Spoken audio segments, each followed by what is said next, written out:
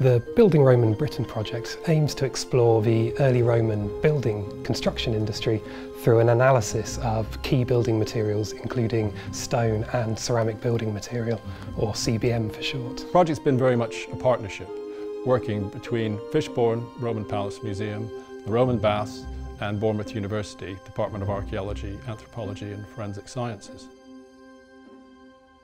What we hope to learn from the project is where the stone used on the site comes from, where the ceramic building materials come from.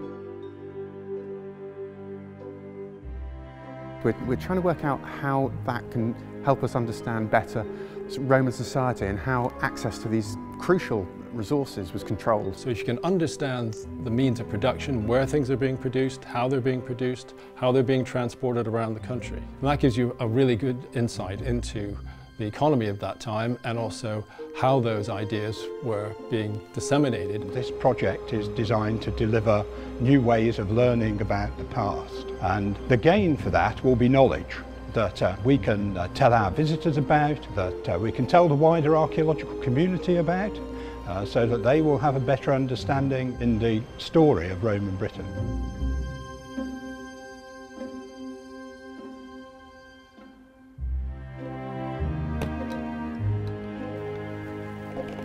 We've been analysing the material using a portable X-Ray Fluorescence analyzer, or pXRF for short, which essentially is a small instrument that's a miniaturised version of a much larger tool. Irradiates the sample, filling it with energy, which energises the individual atoms within the stone or the CBM. As those atoms de-energise, they give off a characteristic wavelength that tells us the elemental composition of that artefact, and we can use that composition to essentially fingerprint the stone and the CBM. And this is able to give us quite high resolution data that previously would have been incredibly expensive. Before, you may have had to have been a bit more invasive by, say, chipping a piece of stone off and taking it back to a lab. Now with this portable technology, you can do it in situ.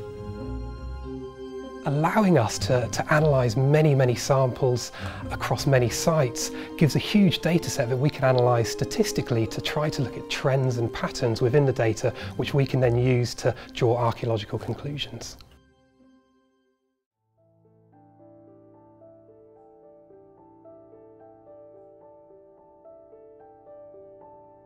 There have been many archaeological studies of the different materials from Roman Britain. Very often certain materials get overlooked. The stone and the ceramic building material don't always get the attention they deserve. Now that we have these new techniques and these new analyses, it's a real opportunity to look at this material, understand it, because it made such a huge impact on the landscape in the early years of the Roman occupation.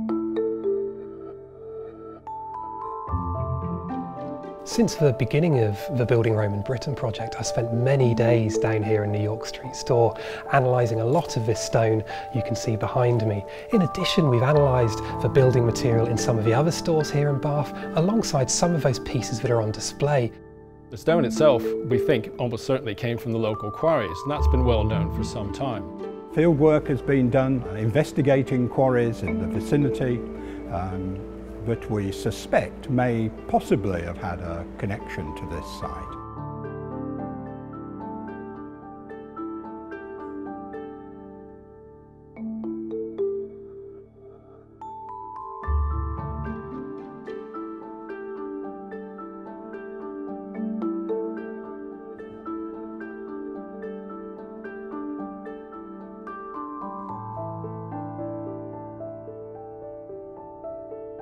We're here at Brown's Folly, which is one of a number of potential quarrying sites that we've been exploring as part of the Building Roman Britain project. And there is an example here of a very nicely preserved Lewis hole, which look very similar to those that we see on the stones in Bath itself. This tells us that Brown's Folly could be the site that the Roman baths were procuring some of their stone.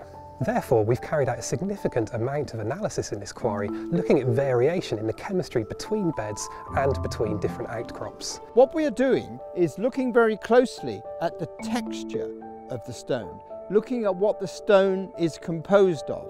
What we want to do is be a little bit more detailed about how we examine this material and see if we can work out from the various beds of limestone that are in these quarries to see if we can do a fingerprint, but really between the chemical composition of the stone here with the stone that's up in the quarries themselves.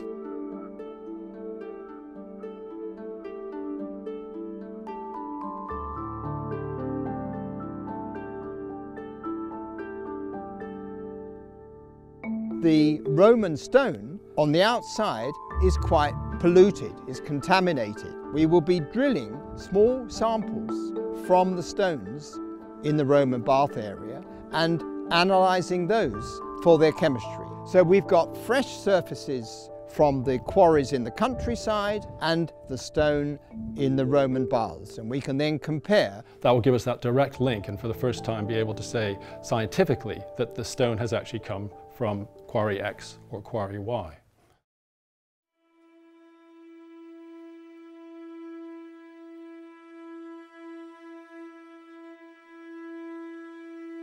CBM stands for ceramic building material, which is essentially all of the bricks, tiles, everything made from ceramic within a building that can be broadly characterised as part of its structure. Fishbourne's involvement in the project has been mainly focusing on the ceramic building material. The palace used a huge amount of material. There were tiles used for flooring, there were other tiles used for the heating systems. Fishbourne Roman Palace was absolutely colossal. In the standards of the time, it probably would have been 50 times bigger than any man-made structure you ever would have seen in your life. It had on its roof thousands of tiles. We've often assumed that they were made in Dalkey, a site about a mile, 2 miles away from here. But we've never known for sure. And the brilliant thing about this project is it's our first chance to address that question and hopefully to answer it.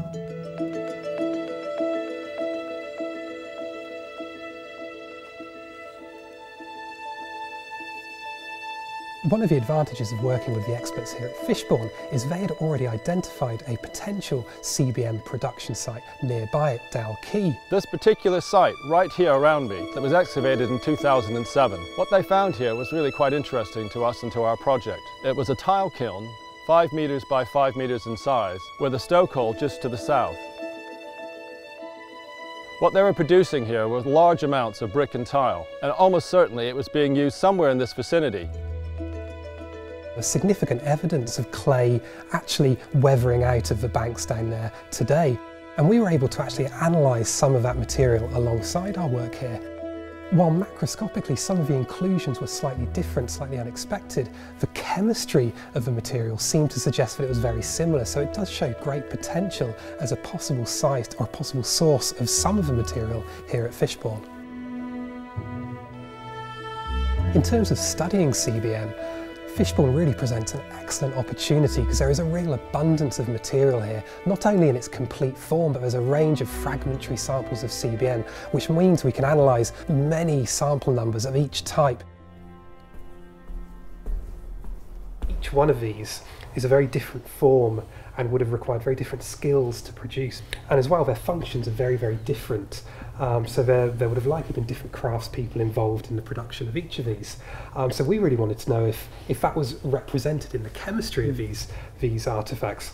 We analysed them first, and they seem to be almost indistinguishable from each other as a data set. So it seems to suggest that these pipes were being produced from the same types of material as the other tiles here at Fishbourne. That's interesting. We'd always assumed that these water pipes had been made elsewhere and shipped onto the site as sort of complete fired units, ships some distance, whereas the roof tiles we always thought would have been made much more locally. Well, from what you're telling me, we're going to have to go away and start to rethink what we'd originally thought.